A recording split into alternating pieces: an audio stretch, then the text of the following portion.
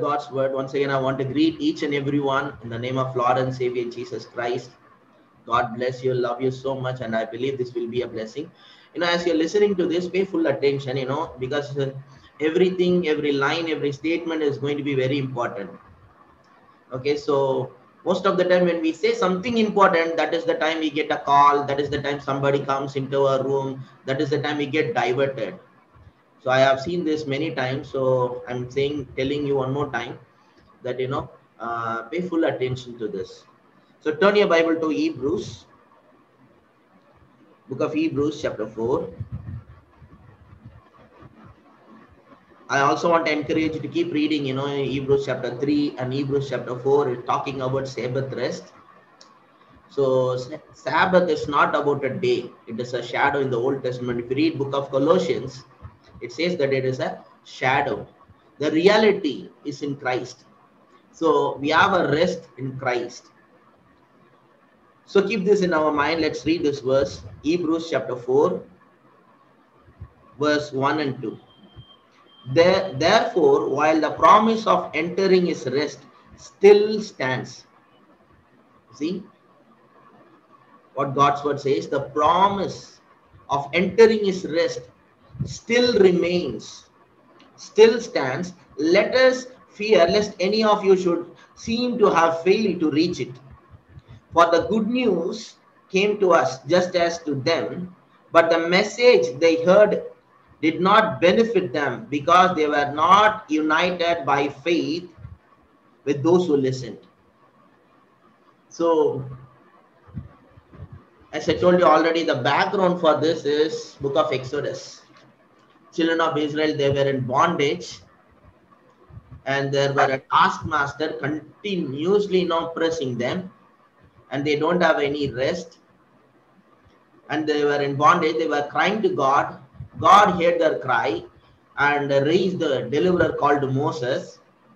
And God gave them a promise of rest. God said that, I'm going to take you to the land which is going to be flowing with milk and honey, meaning it's a blessing. There they are not going to be oppressed, no taskmaster, and they're going to enjoy all God's goodness and God's blessing. Actually that is the God's plan for them. And after thousands of years, the writer of the book of Hebrew tells us, still remains the promise of rest. Still that promise of rest is available for us. So God wants to give you rest. If you don't understand what is rest, I will tell you in another way, inner peace. Okay, rest is not, I'm not talking about physically resting. Physically resting is good. But if you physically rest too much, we call it as a lazy. So we are not talking here much about physical rest. So if you want to understand this rest, it is about inner peace. You understand? So the promise of rest is still available to us. So as I told you in the beginning, rest is the foundation. When God created man, he created him on the 6th day at the end of the day. And the day starts in the evening, according to book of Genesis chapter 1. So on the 7th day, God rested. God rested not because he was tired. God rested because he finished the work and he rested on the 7th day. But for man, that was the first day. The first day, the man, his encounter with the Lord is with the rest. Daddy God taken a rest to spend time with his son, spend time with his children. The first revelation about God for Adam is rest. Rest is the foundation. After that only God gave him job. After that only God gave him marriage. So before you get married, you should have a job. Before you should have a job and have a good success in your career, in your business, you should have a rest. Inner peace. You should not be a restless person. We will make a lot of mistakes in our decisions. It will not work. We get tired, we'll get frustrated. So the rest is the foundation. Everybody say rest is the foundation. So rest is the foundation for everyone. So keep this in mind. Then we started to study about, seeking the kingdom. Why? Because, If you're worrying, you are not in rest. So we started to study from the book of Matthew chapter 6. The solution to worries is in the seeking the kingdom. So instead of worrying, Bible tells us, seek first his kingdom and his righteousness, and all these things shall be added unto you. So I told you what seeking means. The word seek means to learn, to study, to understand, to seek his kingdom and his righteousness. And all these things shall be added unto you. Hallelujah. So I also told you about, seeking his kingdom means what. And we also studied about seeking his righteousness. I told you about from book of Romans chapter 1 verse 16 and 17. The gospel, which is the good news, it's a power of God. And in the next verse in 17, it says that, the righteousness of God is revealed. Means the goodness of God is revealed through the gospel. So I told you seeking his righteousness means daily you have to see what are the good things God is doing in your life. In what way God has been so good to you. As you started to see God's goodness every day, you will start to experience more goodness. More good things will be added unto you. So we saw that also. Then last week we began to see about peace. We also saw in the book of Romans chapter 14 verse 17, I think. The kingdom of God is not about eating and drinking, but righteousness and peace and joy in the Holy Ghost. Hallelujah. It's one of the powerful verse. Kingdom of God is not about eating and drinking, but righteousness and peace and joy in the Holy Ghost. We saw about righteousness and we started to study about peace. In God's kingdom, in God's system, there is a peace. In this world system, there is no peace. You see, in this world, people are living full of fear and hopelessness, full of discouragement, no rest. But in God's kingdom, one of the important thing is peace. Everybody say peace. As a child of God, you should live in peace. I want to tell you, you have to take this very seriously. The problem with Christians, sometimes we talk all the right thing, we talk all the good things. It's all only in the dialogue. We don't experience of any of those things. We say that, brother, Jesus is the Prince of Peace, brother. When we become a child of God, we have a peace. But you know what? In the name of prayer point, we keep on sharing our problem, and all the time we are worrying, and we don't have peace in our life. So you have to take, seriously this thing, that you have to establish your heart in peace. You should live in peace and ease.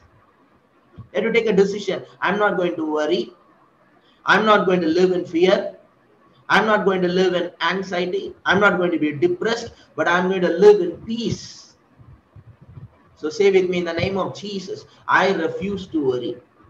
In the name of Jesus, I refuse to fear.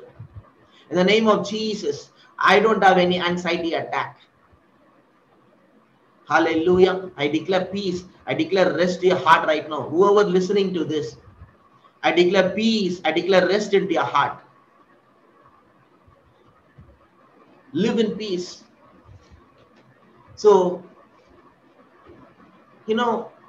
what is important and how we can able to live in peace? Turn your Bible to Isaiah, book of Isaiah 26.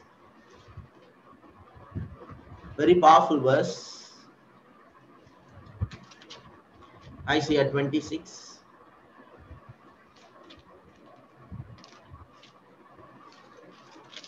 Verse 3. You keep him in perfect peace, whose mind is stayed on you, because he trusts in you.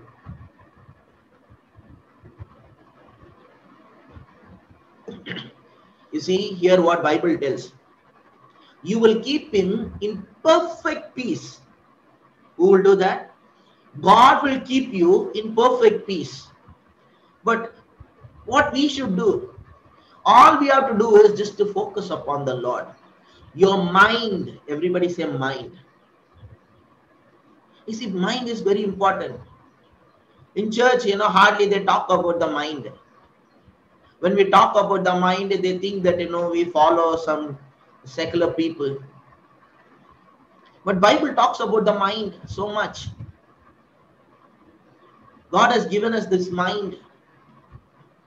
If you use it properly, it will be a blessing. If you don't know how to use it, it will cause all kinds of misery in your life. So say with me, mind is important. What's going on in your mind is important. As a man thinketh in his heart, so is he. Bible tells us. What? As a man thinketh in his heart, so is he. So here I want to tell you this. Your mind is very important.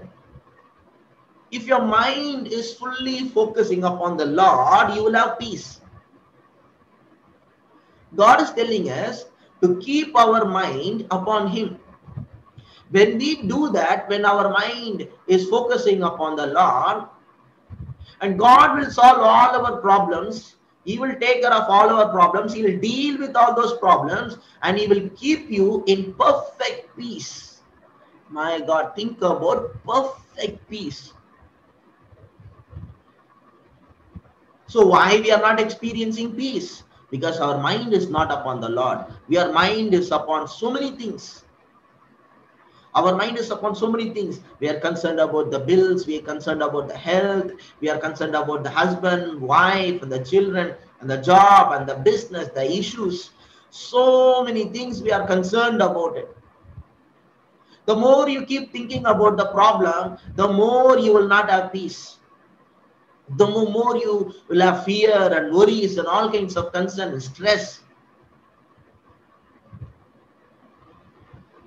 So God is telling us,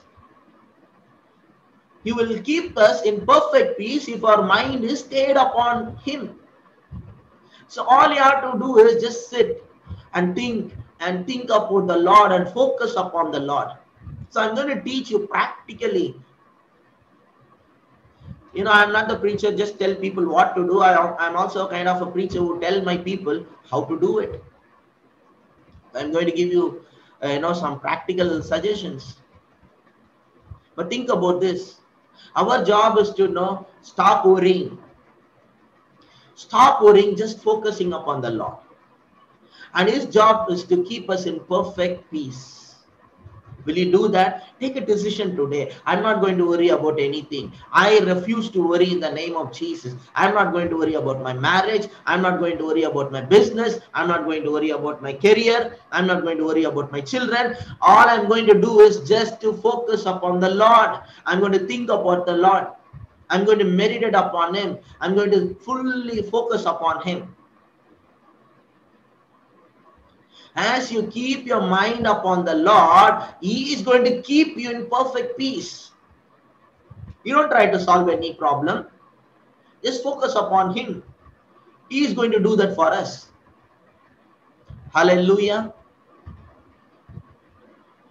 But our mind is, worried about so many things. Luke chapter 10, verse 38 onwards, if you started to read, you will understand, Jesus telling Martha. It's like, often, Jesus telling us today, Martha, Martha, you are worried and troubled about so many things. You don't need to worry about trouble. You don't need to worry and trouble about so many things. Only one thing is needful. What is that one thing? To sit at His feet. See, I want to tell you, sometimes, the problem with us is, it's like, there are certain things are very famous, very familiar. But we don't understand certain things. Like, for example, seeking His kingdom. Everybody knows. But, seeking His kingdom does not mean just, when you wake up, first starting your day with your prayer. No. Seeking His kingdom means learn, to study, to understand about the kingdom. How kingdom of God works. That's what seeking His kingdom means. So in the same way, sitting at His feet means just, most of the time, how we do that. Sitting at His feet means we are sitting and started to sing some songs, worship the Lord, maybe speaking in tongues, maybe we, praying for others, praying, or even praising. You see, our mouth is never silent. So today I want to tell you, make this clear and understand. Sitting at his feet means sitting in silence. Everybody say silence. Sitting at his feet means sitting in silence. Most difficult thing in the world to do is sit silent. Just try this, close the door, sit in a house, 1 hour, don't do anything, don't touch your phone, just close your eyes and sit. It's very difficult. We are so restless. So I want to make this clear. If you want to be like Mary sitting at his feet, meaning you should sit in silence. Mary was not talking, Mary was not interceding, Mary was not praying for anyone. All these things are not wrong, but there is a time for all those things. There is a time to intercede, there is a time to praise, there is a time to sing a song and speak in tongues. You can do that. I'm not saying don't do those things. But if you really want to practice his presence, if you really want to sit at his feet, you know what really sitting at his feet means? Sitting in silence. Mary was not doing anything. Mary was not talking. She was in rest, complete 100% rest, and she was sitting and just admiring the Lord and listening to his word. Jesus said, Martha, Martha, you are worried and troubled about so many things. But only one thing is needful, that is, Mary has chosen that. What is that? Only one thing is needful. Do you believe Jesus will use his word carefully? If you say only one thing is needful, do we focus on that one thing? Think about this. Jesus said only one thing is needful. Only one thing. Only one thing. Only one thing is needful, to sit at his feet. Just sit in silence and learn to focus your mind upon the Lord. If your mind is upon the Lord, you will live in peace. If our mind is upon so many things, we will not have peace. So already I read this passage, but I love to read these passages again and again. Turn your Bible to Philippians. Turn your Bible to Philippians. Book of Philippians chapter 4. Verse 4 onwards. Rejoice in the Lord always. Again, I will say rejoice. Maybe next week I'll talk about the joy. But let's focus on the verse 5. Let your gentleness be known to all men. The Lord is at hand. You see here what Bible tells us. Bible tells us, let your gentleness known to all men. That means, people should see that, you are not a person who are anxious, fretting, worrying. Bible tells us, people should see that you are a cool guy. Bible tells us that, let your gentleness known to all men, because God is at hand, means God is with you. So relax. Let your gentleness known to all men. God is at hand. And the next verse is saying, it's very beautiful.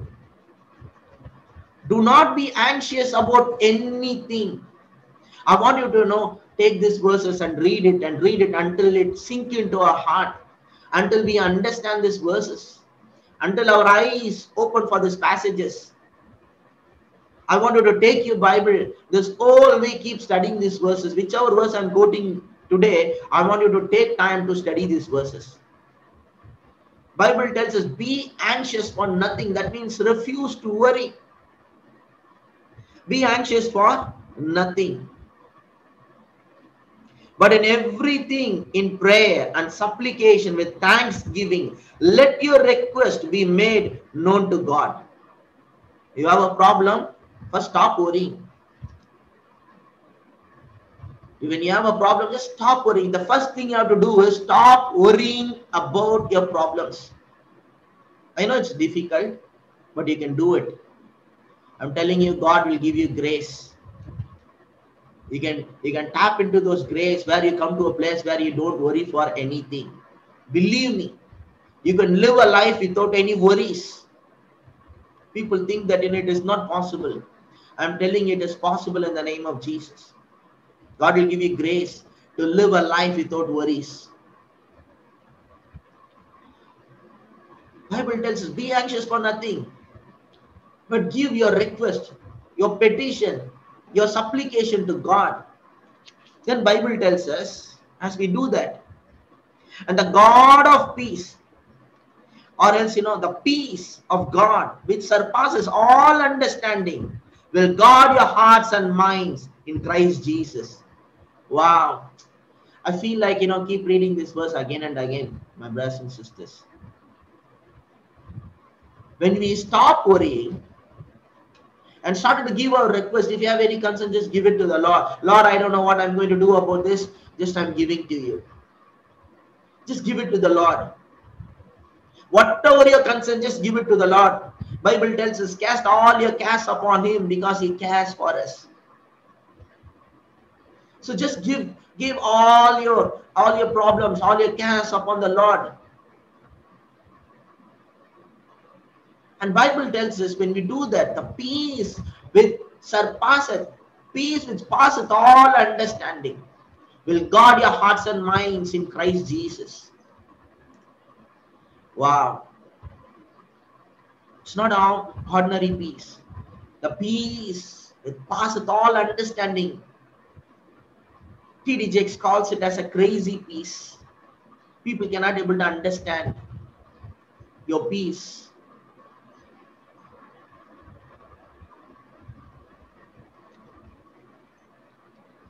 He's going to give you peace which passeth all understanding. Will guard your hearts and minds in Christ Jesus. And the next verse, also very important.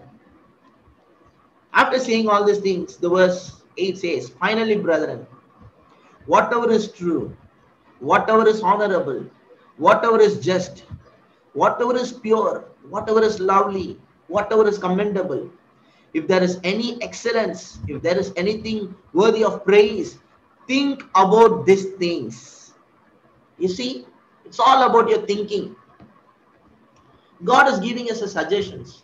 If you're constantly thinking about your problems, you're not going to experience peace in your life. But if at all you want to think only good things. Think what is commendable, think what is excellent, think what is honorable, think something lovely, think something beautiful, think something good, think something pure. I don't know, have you ever done this? I am doing this often nowadays. Sometimes just sit and observe your thoughts. Most of the time our thoughts are vain imaginations. Most of the time our thoughts are useless. Most of the time our thoughts are unreasonable. Most of the time our thoughts are not pure. So here Bible tells it's all about your mind, my brothers. If your mind is upon the Lord, if you are thinking and meditating upon good things, you will have peace. The reason we don't have peace is we are constantly entertaining our mind with all kinds of nonsense. All kinds of nonsense, If you only observe your thoughts, you will know that you will laugh at yourself. Unreasonable thoughts. The thoughts which is not going to benefit us.